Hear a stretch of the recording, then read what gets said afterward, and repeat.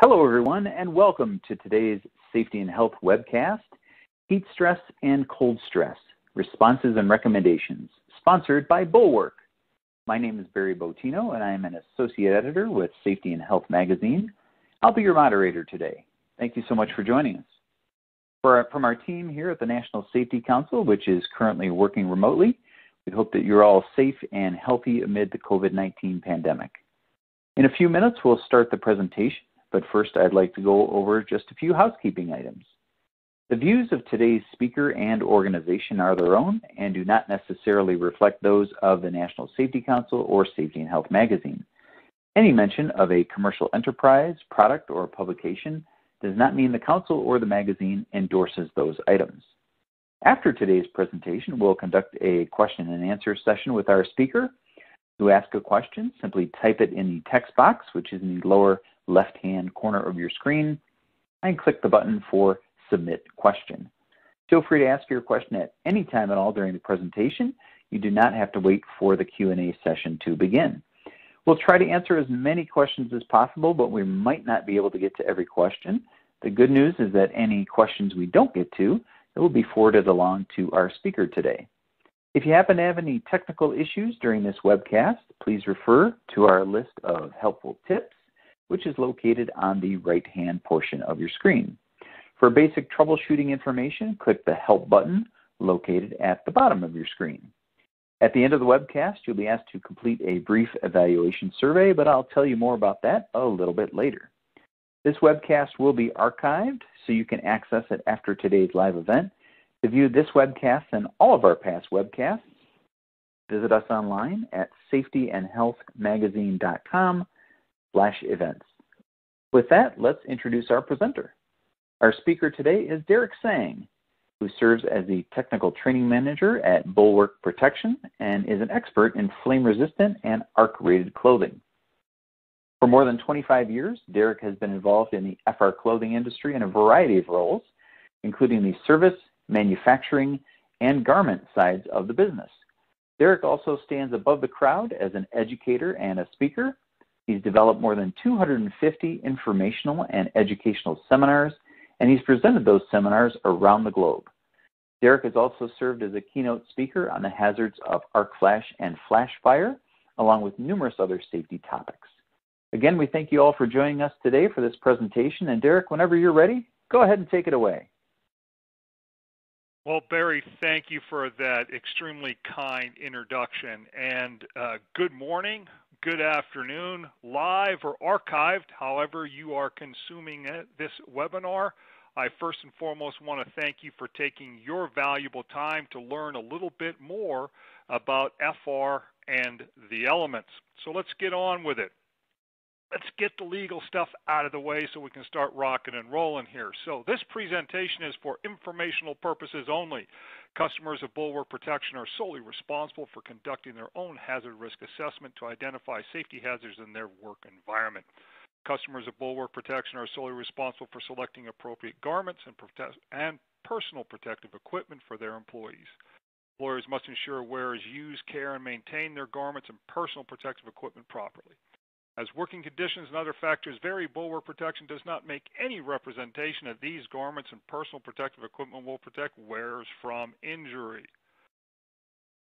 So, when we are out in the field in the good old days, almost, because we don't get to do that as much as we like to, the premise of this presentation is we get tons of questions around flame-resistant clothing, arc-rated clothing, and what to do in case of extreme conditions, specifically the heat of the summer and the cold of the winter. So our goal today is we'll talk a little bit about what heat stress and cold stress is at a very basic level.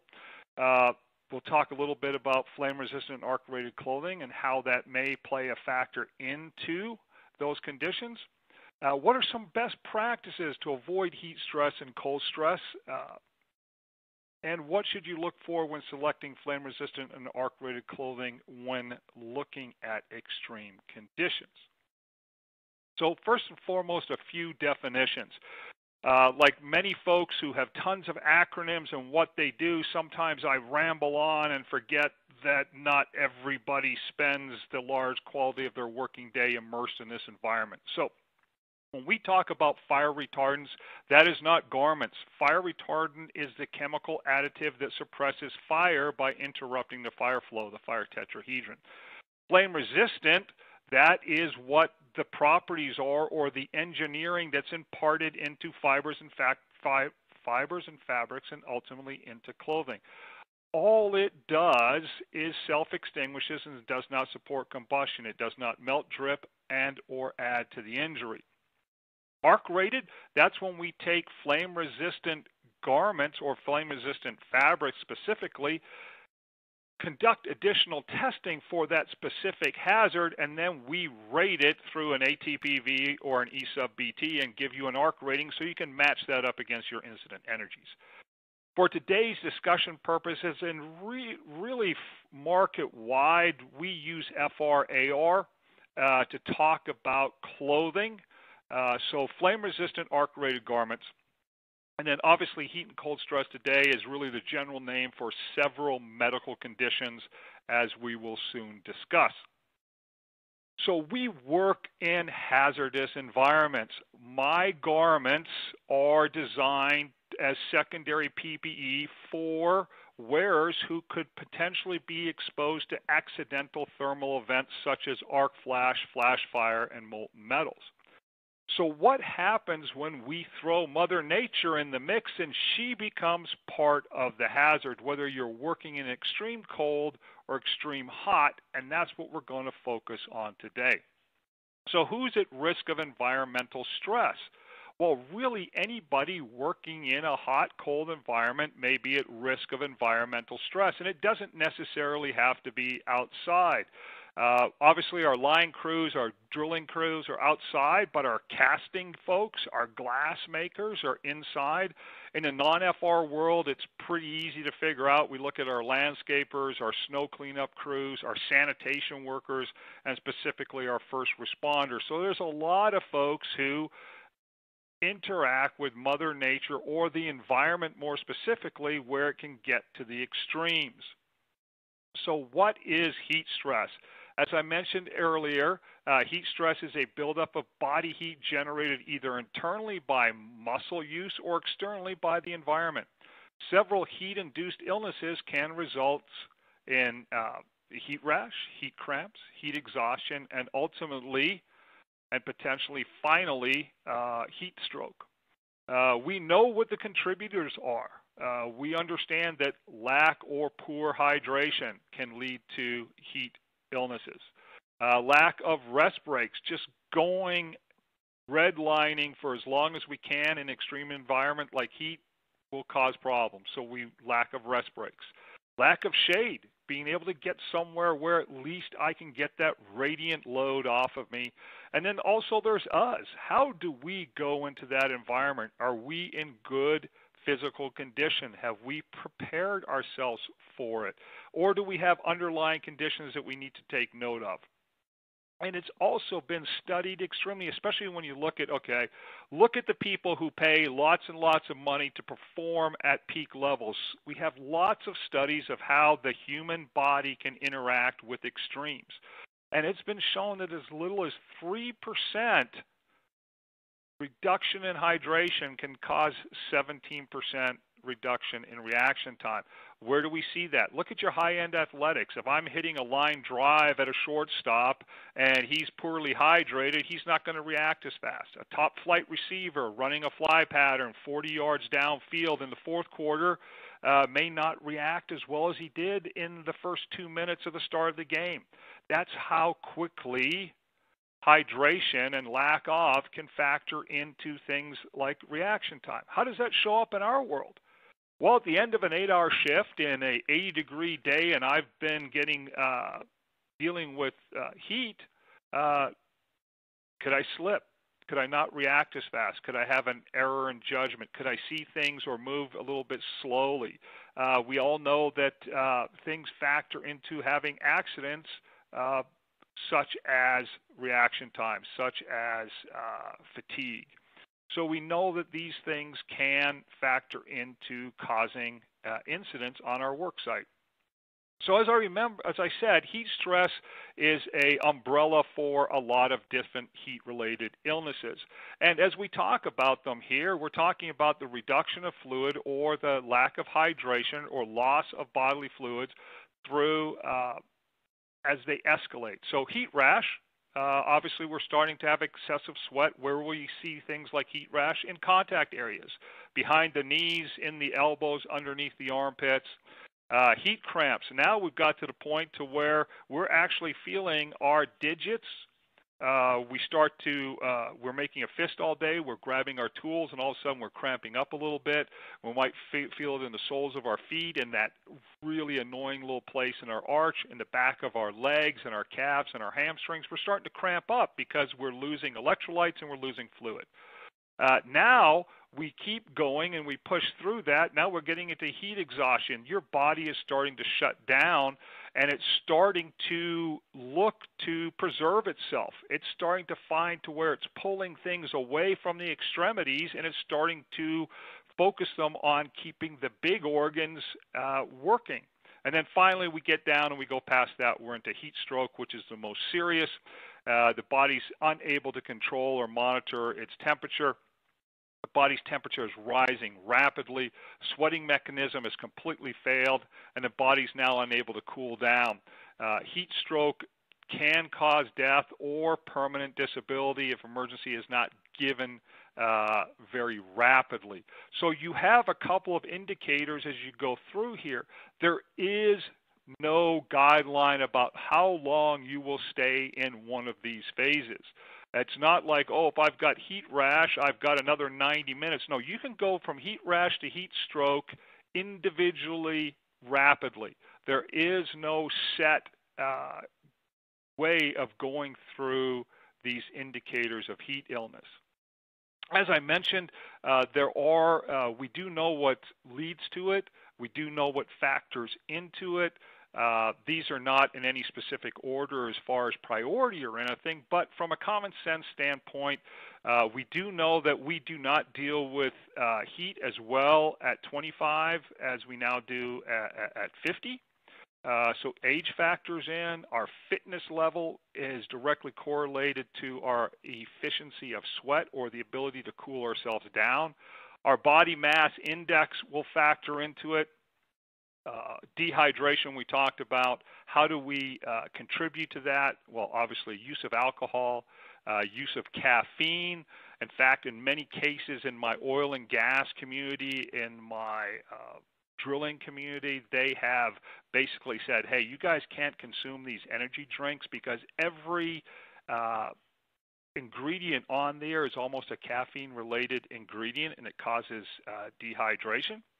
And then obviously certain medications, we've got to be very aware if we are working in any extremes that we communicate with our medical professionals and then communicate to our company what those medications can and cannot do under or cold conditions. Obviously your diet, low sodium, high sodium, do we get a correct mix of vitamins and electrolytes? Are we consuming the right stuff? Activity level, how active are we during the workday? How active are we being asked to be during the workday? And the other big one, we'll talk about this here shortly, is lack of acclimation. One of the leading studies today is how acclimated or how much time are we giving our people to get acclimated. For example, if I transfer from, let's say, the oil and gas extraction fields up in North Dakota in the Bakken down to the Permian in June or in January, those conditions, depending on where I came from to where I'm going, can be dramatically different. I know myself, I've left Arizona in February to Fargo, North Dakota, and I've had a 100-degree swing in temperature. It's minus 20 in Fargo and it's 80 in Arizona. I've had a 100-degree swing and I'm not doing anything. So imagine working outside where you were warm and comfortable 1 minute to where you're working in minus 20 degrees. We have to acclimate to those conditions. And there's a lot of evidence today that that is a really strong and highly recommended best practice. So how does the body cool itself? Well, real basic, we have four levers that we can pull within our biosystem. Radiation, heat is radiated through the skin and absorbed by the cooler air. Conduction, direct contact with cool objects. Just grabbing a bottle of water out of the cooler and holding it on our forehead can make us feel temporarily a little bit better. That's conduction. Convection, moving air from breeze fans, that kind of swamp cooler effect. Even if I'm sweaty and hot and I stand in front of a fan that's even blowing warm air, just that air moving alone can help cool me down. And then evaporative cooling, that's water from our blood absorbs heat and rises to the skin surface via sweat glands, and the evaporation process helps cool the body down. The challenge is in our work environment when the ambient air temperature rises above our body temperature, we only have one mechanism left to cool us down, and that's our evaporatory cooling system, aka sweat. And that's why hydration is so important, because that system is only going to work as long as you are hydrated and can continue to sweat. So there is obviously going to be a response escalation. As we go through those steps that we talked about, or those heat-related illnesses all the way from rash to stroke, that severity is going to increase, and we got to have a matching response. We can obviously, as we're starting to notice ourselves overheat, we can rest in a cool, shaded, air-conditioned area. We can have them drink plenty of water to replenish and rehydrate and get that system back online. If we are going down to now to where we're going into possible medical situation where we're trying to prevent the onset of heat stroke and it's moving on rapidly, then we have to have access to, do we have ice on site? Can we bag up that ice? Can we break ice packs and start getting them where? We all know the key areas: under the arm, in the groin, the back of the neck, and then we're calling 911 because we've went past those minor situations into severe. So how can our fabrics assist in cooling? How can our workwear, and we're talking about general workwear here before we get into the FR/AR component of it, what can fabrics do to assist in cooling? Well, we have a combination of three things: the weight, the weave, and the mechanics of those fibers that are in that weave. And they have to work together. No one of these in and of themselves is a solution to cooling. Lightweight, yes, less insulation will allow more heat to be released. Radiation. Open weave, more air permeability allows more air to cool and evaporate moisture. Remember, thinking about air moving through, that's why a breeze on a nice day, if that fabric is open and that air permeates through there, it will help. And then obviously having a moisture wicking component to where I'm pulling my sweat, so I'm assisting my body of getting the heat to the outermost layer of my skin, and then assisting it then to getting to help that evaporatory process.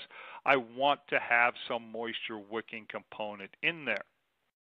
So obviously from preventing or minimizing heat stress, we want to know the symptoms first and foremost, monitor your personal physical condition and that of your colleagues, dress properly for the heat, schedule regular breaks that include rest and shade, and stay hydrated. Avoid alcohol and caffeine-related drinks. And then start looking at proper engineering controls, safe work practices, and personal protective equipment provided by your employer to assist in prevention of heat stress. So moving to the other extreme, the yin and the yang, the other side of that coin, we go from hot to cold. A lot of attention placed on heat stress, a lot of focus and resources on heat stress, but cold stress can be equal. It's the general name also for several medical conditions when the body's unable to warm itself. Several cold-induced illnesses such as hypothermia, frostbite, chilblains, trench foot can occur. Chilblains, kind of again, that same, we're having heat loss, so what can we expect? Chilblains are painful inflammation of small blood vessels in your skin that occur in response to repeated exposure to cold, but not freezing air. Trench foot or immersion foot is caused by having feet immersed in cold water for long periods of time, similar to frostbite, but considered less severe. Frostbite occurs when the layers of skin tissue begin to freeze. Typically, we see these on the extremities, where tip of the nose, cheeks, earlobes, hands, fingers, feet, toes, etc. And then as we had in heat stroke, hypothermia, that's where we're going into extreme conditions where fatality is potentially an outcome. Common factors, again, you'll see some familiarity here. Age, ability to regulate body heat decreases with age. Fitness level, again, how well you are at getting rid of heat, how well you are at retaining heat or warming yourself up. Medications can interfere with the body's ability to generate heat normally. Diet, are we getting enough calories? And we'll talk about that shortly.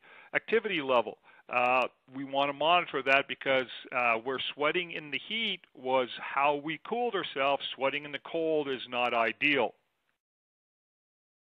So understanding the body's warming mechanism, heat flows from high temperature to low temperature environments. So if my body is warm, and I'm going to naturally send that heat out into the environment.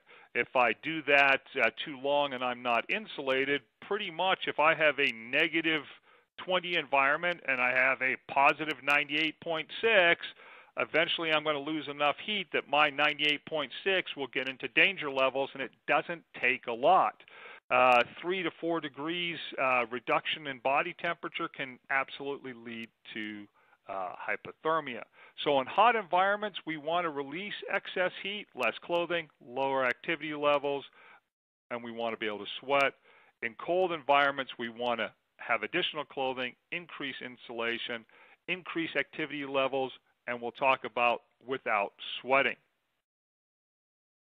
So the challenge in the cold is when the ambient temperature is well below the body temperature, insulation is necessary and vital because that's the only way to artificially protect ourselves in this extremity.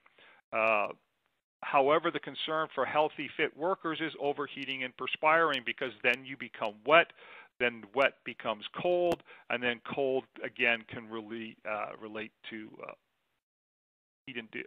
cold-induced illness. Once the workload is reduced, cold temperatures begin to eliminate the insulative capabilities of the clothing and will lower body temperature, increasing your risk of hypothermia. So again, we're now into that balancing act. As we saw in heat, as severity increases, we want to move to a warm area. We want to stay active. We've all seen, we've all pumped our arms, stuck our hands and fingers underneath our armpits, and stomped our feet. That kind of activity is going to generate body heat, which is going to reduce the cold to a certain degree. Get out of wet clothing, replace with dry clothes or blankets, and cover your head. Drink warm, not hot, sugary drinks such as sports drinks. Avoid caffeinated, and then obviously as severity increases, get on to 911. How fabric can assist in warming you up. The right layering provides better insulation. That outermost layer, we want to have some at least water resistance. Doesn't need to be waterproof, but some water resistance would be nice. The ability to block wind on that outer layer, want to have a good tight weave. Moisture absorbing, not up against you, but up against that base layer that's going to be pulling moisture away from you because you want to stay dry. We want to have a moisture absorbing layer in that middle layer that's going to get that wet away from you. So if you're dry and comfortable, you're going to feel warmer regardless of what's happening in your layering system. Obviously, know the symptoms of cold stress. Monitor your physical condition and that of your coworkers. Dress properly for the cold. Stay dry in the cold because moisture or dampness from sweating can increase the rate of heat loss. This is key as you are monitoring your workload.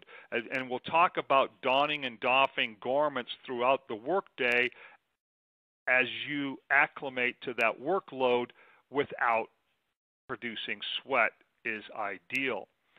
Keep extra clothing in your truck or in and around your locker, for example, because you want to get out of wet if you have started to perspire, because that will lead to you being cold.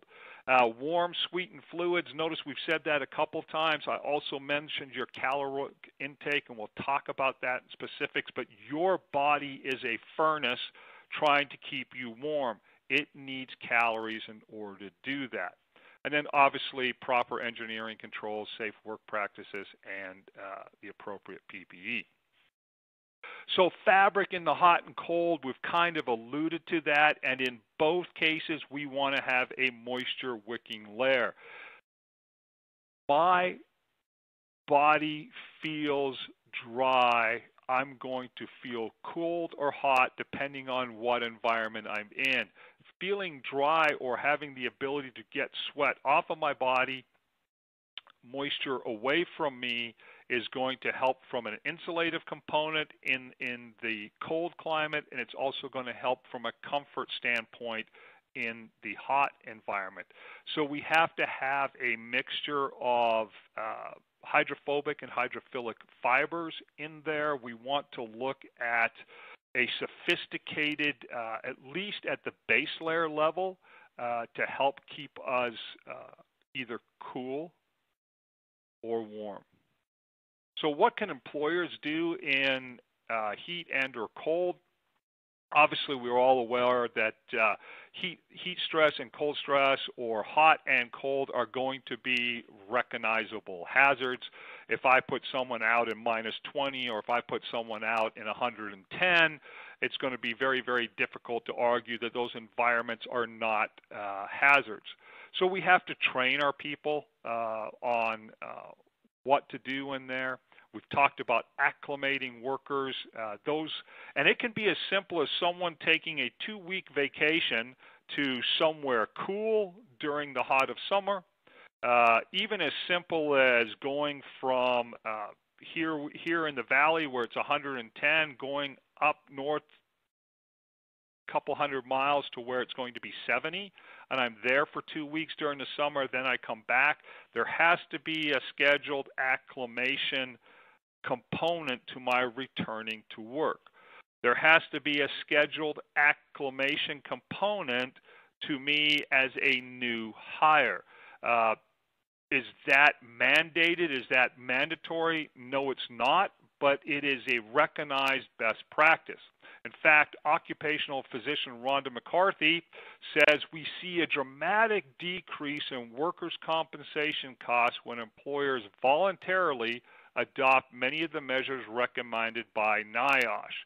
And she emphasized the importance especially of training and acclimation programs leading to that dramatic decrease. So we know it works. Recommendations for employers in heat and cold. Schedule maintenance and repair jobs when temperatures are not as severe. If that's starting at 4 a.m., 5 a.m., if that's not working during peak radiant load hours from, say, noon to 2, 3 o'clock in the afternoon, that's easily scheduled around. If that's pushing the workday start time to later, to maybe 8, 9 o'clock, to where at least we're getting the sun up in the sky during cool days, it just needs to be done. Reduce the physical demands of workers. Obviously, during our hot months, if we had a crew that would take time to double the size of the crew, add man hours to the job, because you're not going to be able to get what you usually get productivity-wise in an 8-hour day with the same amount of people during environmental extremes. Provide warm and cool liquids on the job site, pretty easy. Provide warm or cool areas during break periods. This can be as simple as just pop-up tents on the side of your work area. It can be a pop-up tent and getting some airflow through there, whether that is fueled by just generators and that, getting some fans out there, whether that's some propane-powered heaters, whatever the case may be. It can be that simple in giving them a place to rest. Monitor workers who are at risk of hot and cold stress. One, if they've ever had either heat stress or cold stress, you're more susceptible to, so document and know that. Obviously, monitor the physical condition of our people, and obviously monitoring the age of our folks and what the expectations can be as we go through that. Employers can take the following steps to protect themselves from heat and cold. Layering provides better insulation in the cold, and layering can be more comfortable in the heat. And we'll talk about the specifics as it leads to flame-resistant arc-rated clothing. Loose clothing allows for better circulation in the cold and better airflow in the heat. Purposefully designed clothing, designed with movement in mind, is beneficial in both hot and cold environments. Make sure to minimize exposed skin from direct and indirect heat or cold. Hand protection should be appropriate to the conditions. Boots should be appropriate to the conditions. Head protection should be incorporated, shade, insulation where possible, and monitor physical condition and train the people of knowing the signs.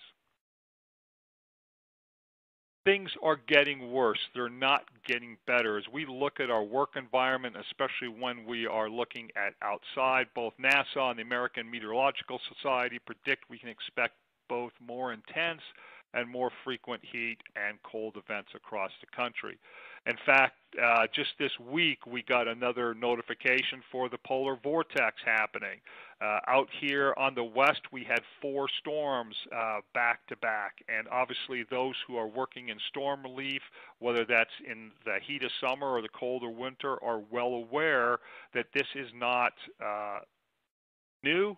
This is the new norm, even though we've heard that term far too many times as it relates to the pandemic. This is the new norm for working in extreme conditions.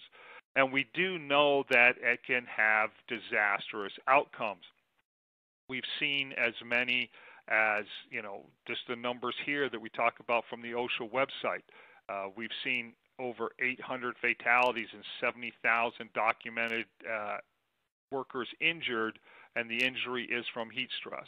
Hypothermia and frostbite, no different. 23% of approximately 1,600 a year hypothermia fatalities are work-related.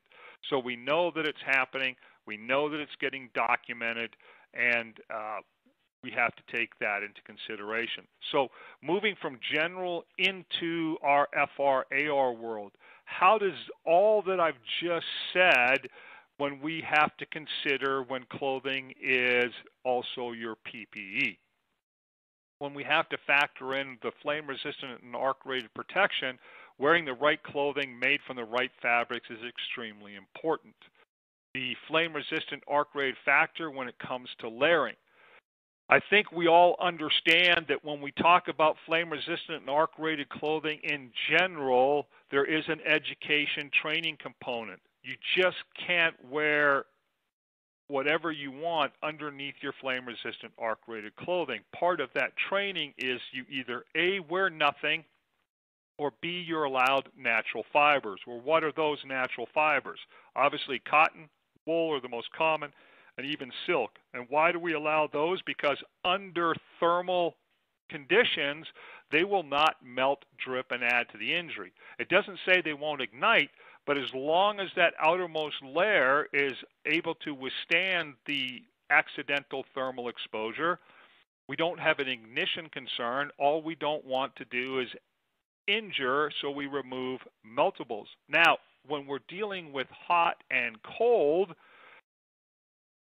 those base layers, you may want to incorporate flame-resistant arc-rated properties depending on your hazard, because there is potential to expose those base layers. Also, when you start looking at heat and insulation to counter heat stress and counter cold stress, wearing 2 lighter weight layers, wearing a FR/AR base layer with moisture wicking properties could potentially keep my workers cooler, hold off heat stress, provide insulation during cold to where if I'm donning and doffing, I have flame-resistant arc-rated properties all the way through my system as I adapt to my workload and the cold environment.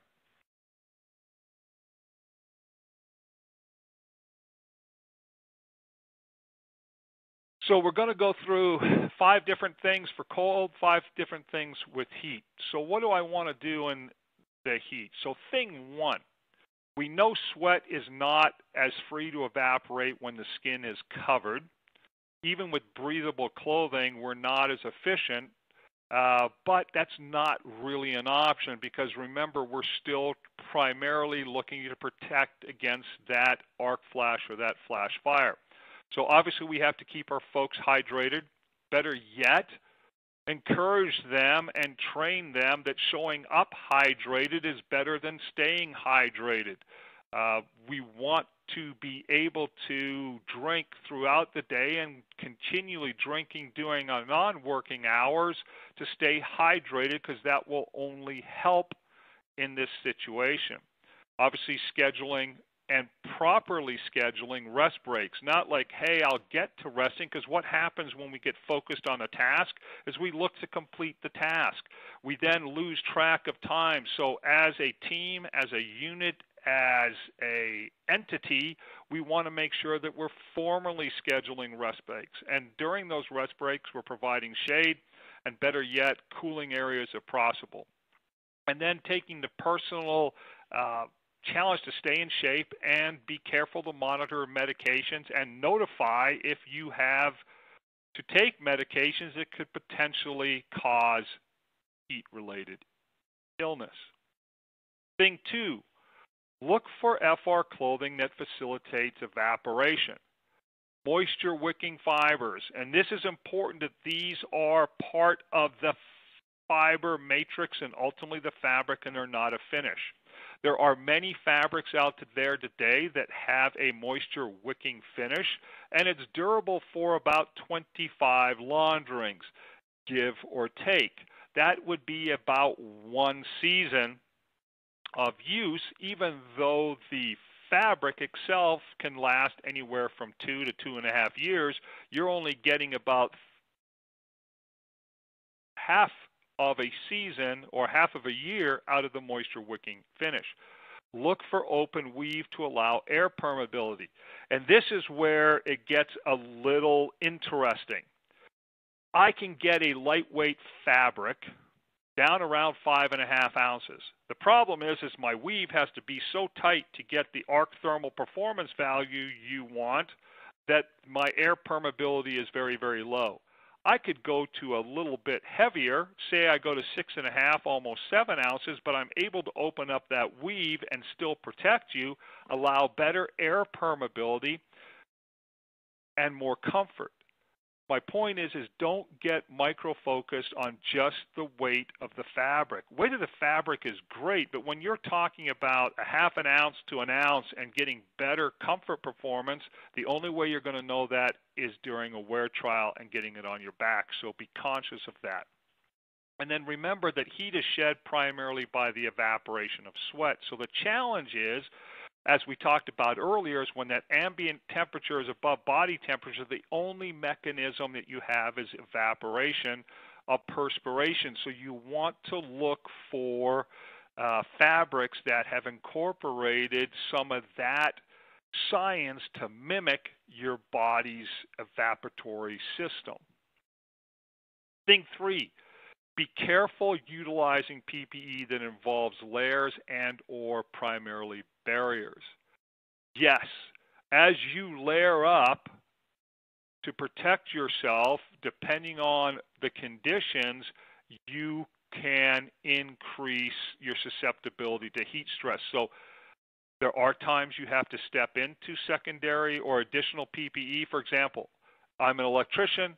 I have to go and throw a big switch. I have to climb into my 40, 50, 60 cal arc flash suit, and it's 9 degrees in the yard. Be conscious of that, because your single layer all day, every day, daily wear, not as big a condition. Now I climb into a multi-layer flash suit that is designed for the job function. Be very, very cautious. Make sure that you have experience and time under that heat load on what you can expect. Rain gear. We have rain during our summer months. It's now hot and humid, and I have a barrier on.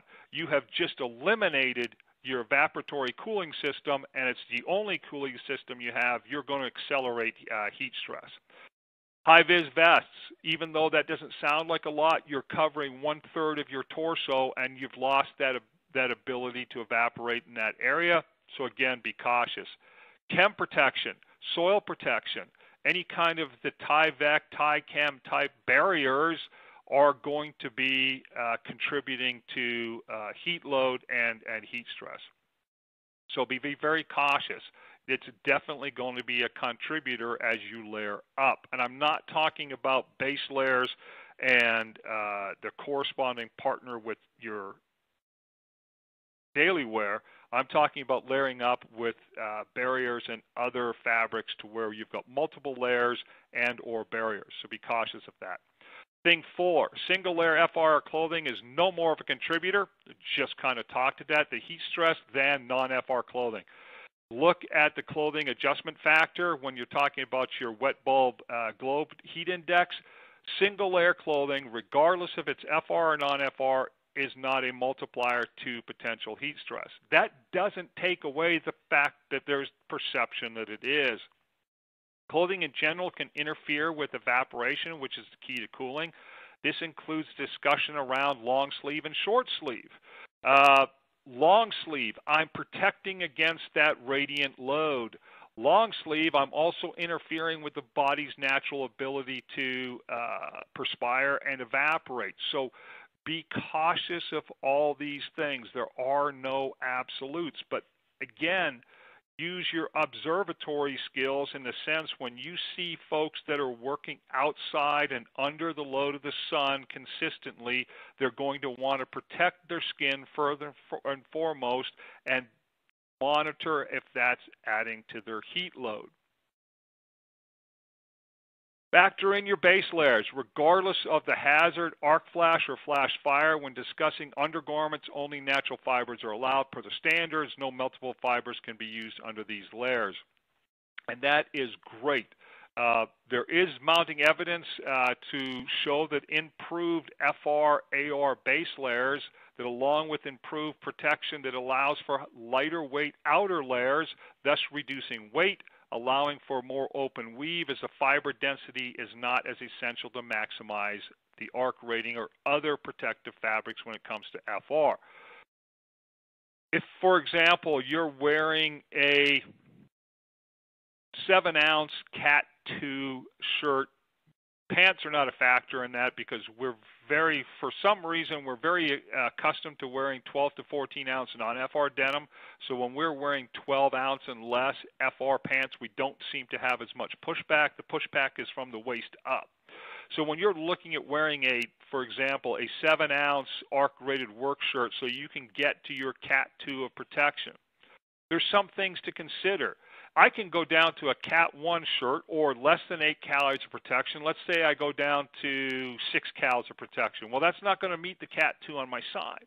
But when I go to my base layer, which is hydrophilic and assists in moving moisture, aiding in my comfort, when those are layered together, the test results on that particular combination is 24 calories of protection, so it far exceeds what your minimum of 8 would be, and you've potentially lowered the fabric weight of that outermost layer, letting folks be more comfortable.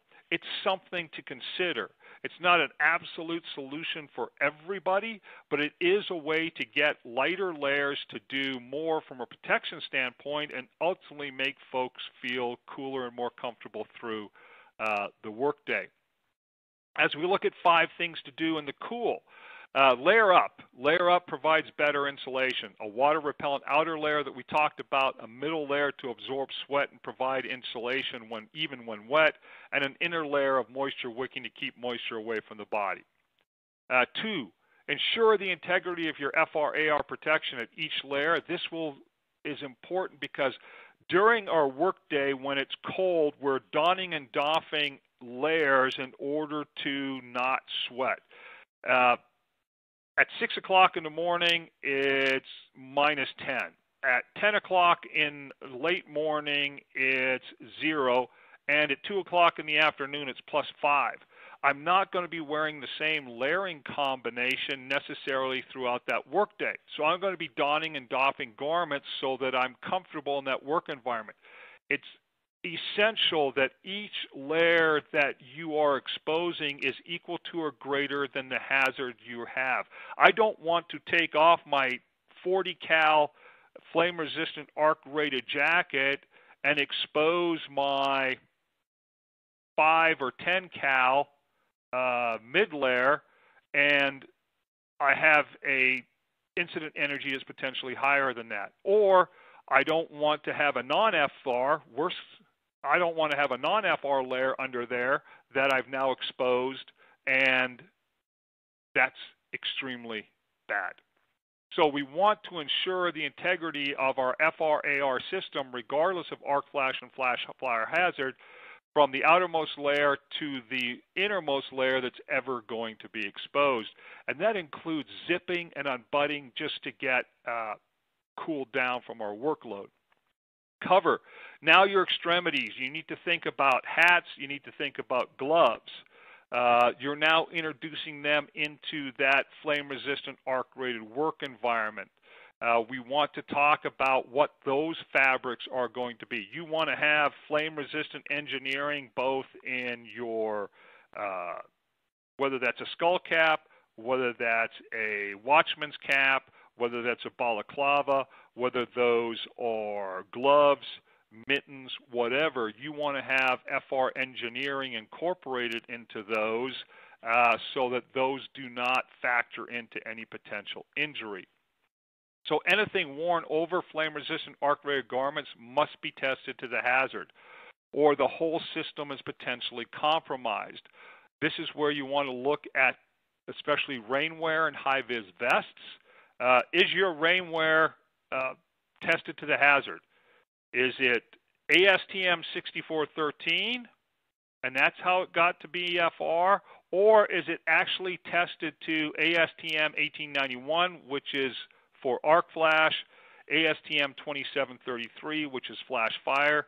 Better yet, both those standards are in your label telling you that they will resist both those hazards, or has it simply been tested to the vertical flame test, which it has passed, and it's labeled as FR and will fail miserably in your hazard, causing potentially unnecessary injury to the wearer? We see that in our rain gear. We see ASTM 6413 rain gear. We see ASTM 6413 vests. We see NFPA 701 vests. These will not perform in an arc flash or a flash fire. The other thing we want to make sure of, if when we're wearing our vests do not have to be equal to or greater than the incident energies in our arc flash world. Why is that? They're not an outer layer. They're not properly able to be buttoned up from the bottom to the top. They can't be tucked in, and they don't have any sleeves. So they actually don't factor into what's doing the protection. What's doing the protection is that outermost layer, whether that is your jacket, whether that is your sweatshirt, or whether that is your button-up shirt or Henley shirt that you wear underneath. Your vest can go over top of those. All it has to do is have a minimal arc rating. All it has to do is have an arc rating of 2, 4, 6. It doesn't have to meet or exceed the incident energies it's up against because it's not a garment. It just has to be rated to the hazard. But if it's only got to an ASTM 6413, if it's only passed the vertical flame test, you potentially could be introducing a hazard because that vest will not hold up in an arc flash because it's never been tested to in that environment. Thing 5, factor in your base layers. We've been talking about that in and around that through the whole presentation in the second half here. Regardless of the hazard, arc flash or flash fire, when discussing undergarments, natural fibers. However, the fact that managing sweat through doffing and donning is a huge concern in the cold. Make sure that you have a systems approach and that FR engineering equal to or greater than the hazards you are exposed to is available at each and every single layer for your people, because they're going to be taking stuff off to monitor their internal heat load with their external environment and trying not to overexert and sweat in the cold. So finding the balance once you're protected is key. Unfortunately, there is no perfect fiber, thus no perfect fabric. It's all about finding the balance. Hydrophobic fibers absorb little or no moisture, but they're key for strength and durability.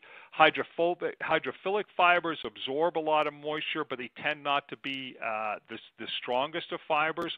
So you want to have that mix. You want to be able to pull moisture, then you want to be able to push it away. There's actually a science into developing these high-tech fabrics as we're going forward, and more of them are coming available in the work environment. So bottom line, hydrate, rest breaks, shade, cover, all the things that we are told to do. Schedule heavy workload during the warm or cooler part of the day. Have them rest in warming or cooling tents. Dress in layers, understand how layers work, and cover your head, especially in cold environments. Get them out of the wind. Get them out of damp and wet clothing. Acclimation programs and exposure limits with rest and work cycles are very, very appropriate and proven to be minimizers of both heat stress and cold stress. And when it comes to selecting garments, wear trials. And please wear trials during the time that you're looking to implement them. Don't test your winter gear in spring and summer, and don't test your summer gear in winter and fall. I don't want to go through all the resources too much. I'm just going to speed through these because I want to save some time for Q&A, but there are tons of resources out there for you. OSHA, NIOSH, I've all got available resources both on heat stress and cold stress. There's lots of posters and educational materials out there. There's lots of ways from even our American Conference of Governmental Industrial Hygienists have done some great work on doing those work warm-up schedules during cold. We've got clothing adjustment factors going into that layering and what different fabrics and fiber combinations have been tested to and how they can affect thermal stress. So with that, that's my email. Contact me anytime.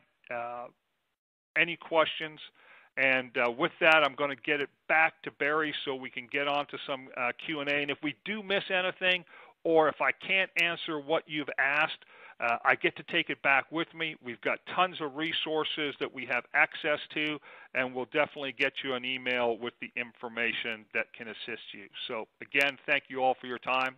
Back to you now, Barry. Great. Thank you, Derek. We appreciate you sharing your knowledge with us today. And a reminder to our audience, if you'd like to ask a question today, simply type it in the text box in the lower left-hand corner of your screen and click that button for Submit Question. I also want to remind everyone of the evaluation survey, which should be appearing on your screen momentarily.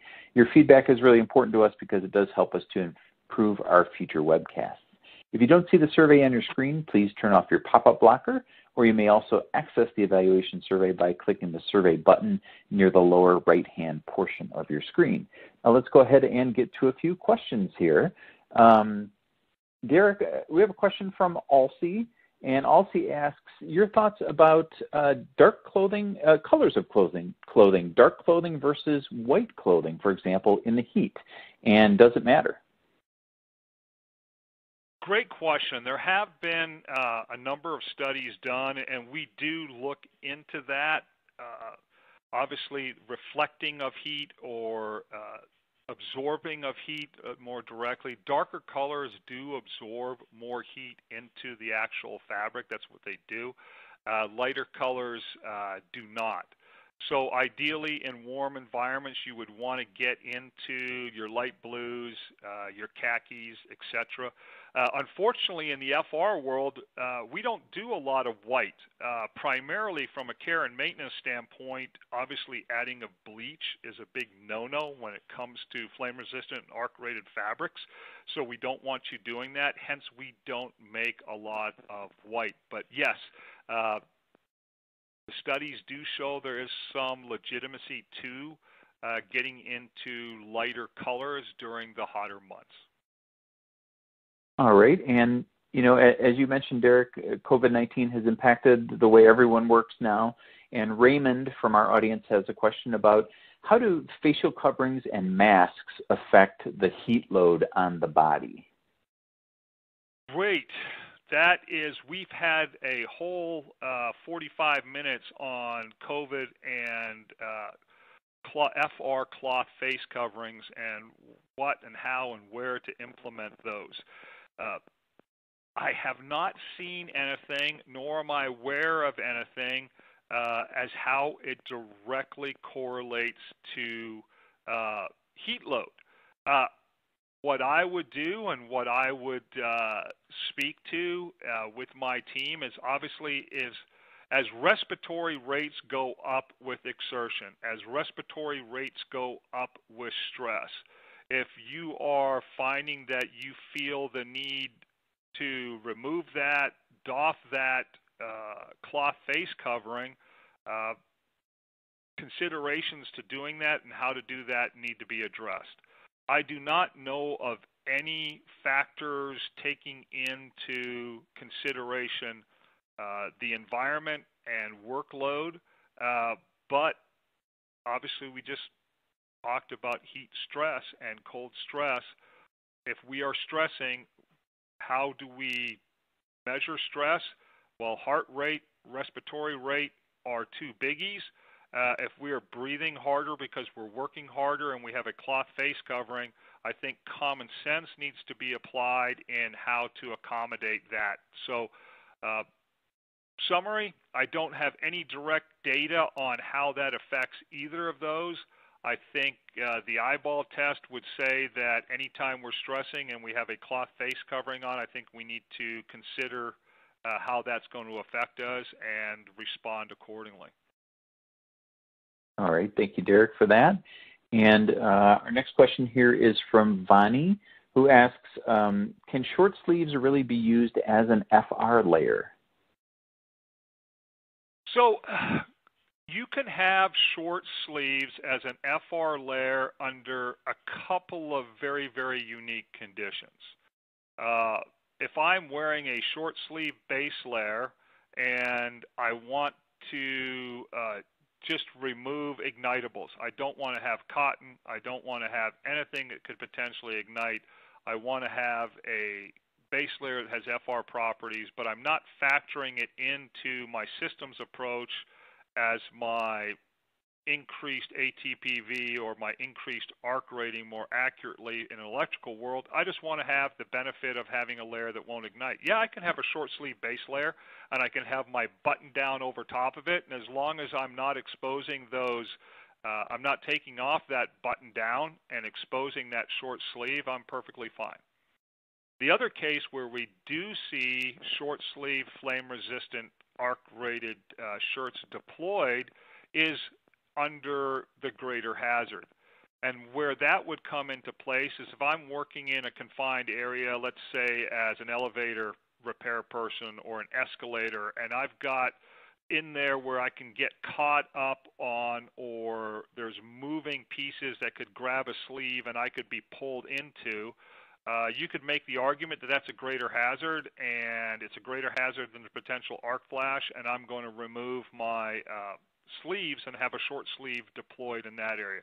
We have heard that argument and we have seen that solution. But other than that, you're absolutely right. None of the standards allow for short sleeves to be directly in the hazard, aka arc flash. As an electrician, I have to have long sleeves. And for flash fire, when we read NFPA 2113, it tells us we cover all exposed areas where reasonable, and that would be wrist to shoulder on our shirts and coveralls in that environment. Okay. Derek, we've got time for one more today. And the question from our audience member is if you're layering, is it safe to wear a non-FR garment on as an inner layer or a middle layer as long as that outer layer is FR?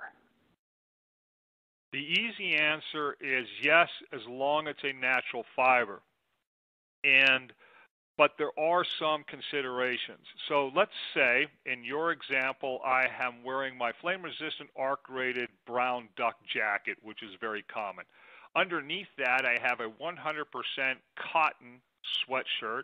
And then underneath that, I have my company button-up flame-resistant arc-rated shirt. So between my company button-down shirt, I have a cotton sweatshirt, and then I have my company brown duck jacket. And you would be perfectly fine. Under all the standards, it says, yes, I can have natural non-FR fibers underneath that outermost layer, as long as that outermost layer does not fail, open up, and expose that fuel, aka cotton. Where I struggle, or where my concern would be, is I'm obviously wearing that layered system because it's cold. As my workload heats up during the day, as the environment changes even subtly, and I go to unzip that outermost layer, I unzip my brown duck jacket, I've just exposed fuel. I unwittingly, or just don't think about it, I remove my brown duck jacket, and now I'm sitting in my 100% cotton, aka fuel, sweatshirt with my button-down arc-rated shirt underneath. Now we have fuel on the outer layer and FR/AR underneath, and that's a miserable combination. So yes, you can do it. Yes, you'd have to be very, very cautious of allowing it, because in that insulated component to where we're working throughout the day, we're constantly donning and doffing, and it'd be just a management nightmare to try and see who's wearing 100% cotton, or who's wearing FR cotton, or who's wearing their fleece, or who's wearing their flame-resistant arc-rated fleece. It would just be very, very difficult to police that, and it's better just to ensure that all they wear in those conditions is flame-resistant arc-rated layers, and that removes any kind of concerns from a garment standpoint. Okay, well, thank you for that answer, Derek. Unfortunately, we've run out of time today. I'm sorry we didn't get to everyone's questions, but all of today's unanswered questions will be forwarded along to Derek. Once again, I hope you all take the time to fill out the evaluation survey to share your input. That ends today's Safety and Health Magazine webcast. I'd like to thank our outstanding presenter, Derek Sang, everyone from our sponsor at Bulwark, and all of you who listened in today. Have a safe day, everyone.